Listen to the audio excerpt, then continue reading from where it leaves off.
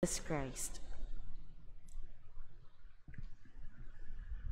Kaya tayo naririto ngayon sa simbahan, ay umaasa kayo na makikita ninyo ang Diyos dito. Hinahanap ng mundo ang Diyos.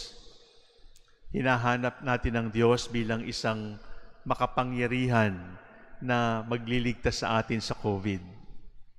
Hinahanap natin ang Diyos bilang isang mapagmahal, bilang isang pinagmumulan ng lahat ng kayamanan, bilang isang nakakaalam ng lahat ng nangyayari. Opo, makikita natin ang Diyos sa kaitaasan. Pero sabi ng salita ng Diyos, hindi natin siya makikita sa itaas kapag hindi mo binuksan ang iyong mata upang makita siya sa ibaba. Totoo na ang Diyos ay maghihilom sa atin sa lahat ng karamdaman. Pero kung hindi mo siya makikita sa iyong karamdaman, sa pagpapakahirap, sa sakit, sa kirot ng karamdaman, hindi mo siya makikita sa kalusugan. Totoo na ang Diyos ay makapangyarihan, pero kailangang makita mo siya sa kahinaan. Totoo na ang Diyos ay malaki, dakila, pero kung hindi mo siya makikita sa maliliit, hindi mo siya makikita magpakailanman. Totoo na ang Diyos ay makikita natin sa lakas, sa katarungan. Subalit kung hindi mo siya makikita sa paghihirap ng mundo, sa mga mahihina, sa mga nasugatan, sa mga nagsisikap na bumangon, hindi mo siya makikita talaga. Ang totoo, mga minamahal kong kapatid, sa unang pagbasa at sa Ebanghelyo, iisa lang ang sinasabi sa atin ng Panginoon. Makikita mo ako bilang makapangyarihan, pero naroon din ako sa mga walang kapangyarihan. Makikita mo ako sa kataasan, pero kailangan mo akong makita sa kaliitan.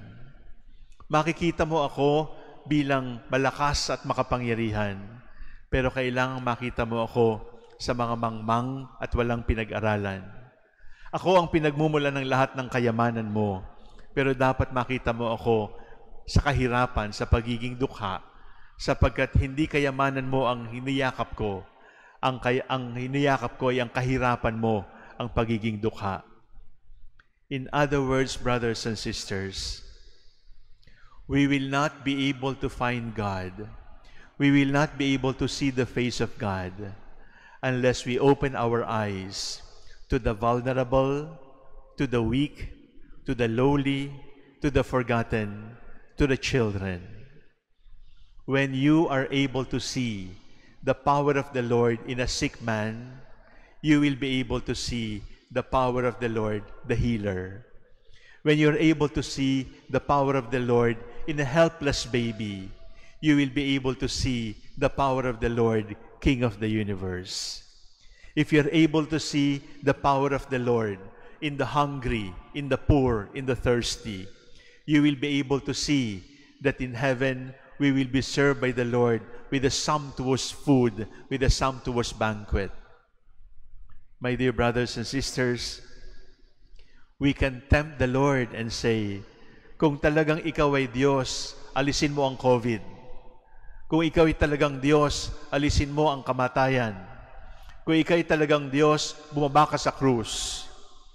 Pero ang sasabihin sa iyo ng Diyos, kaya ako nasa krus kasi Diyos ako.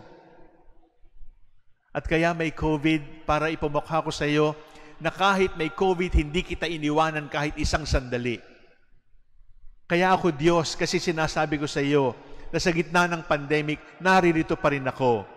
Pero hanggang ngayon, hindi mo matutunan ang katotohanan na ako ay nasa kahinaan, na ako ay nasa kaliitan, na ako ay nasa mga nakalimutan, na ako ay nasa gilid-gilid.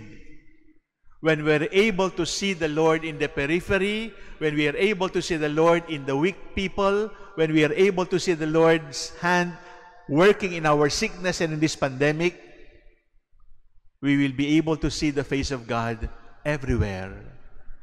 And then you will see that God is all-powerful because He is not only up there above, He is down here below. He is not only almighty, He is also helpless like a child. He is not only for the healthy, He is for the sick and the dying. The Lord is everywhere, and that is the way He shows His power.